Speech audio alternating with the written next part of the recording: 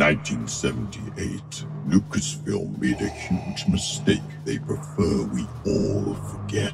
The Star Wars Holiday Special. Lucasfilm is still saying, Martin, we shouldn't talk about that. Nobody is allowed to mention this. No, you don't remember it? It is so bad, it's not good. You have to see the Star Wars Holiday Special to believe it.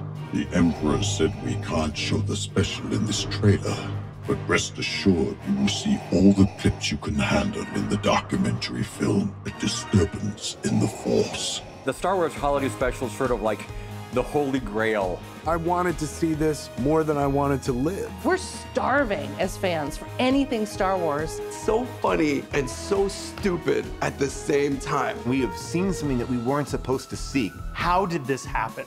To find answers, we traveled back and experienced the insanity of 1970s variety television. When 70s TV was bad, there was no description for it. How in the world is George Lucas allowing this to happen? You intergalactic fool. Think you know about the Star Wars Holiday Special? You don't. A Disturbance in the Force. A story 45 years in the making.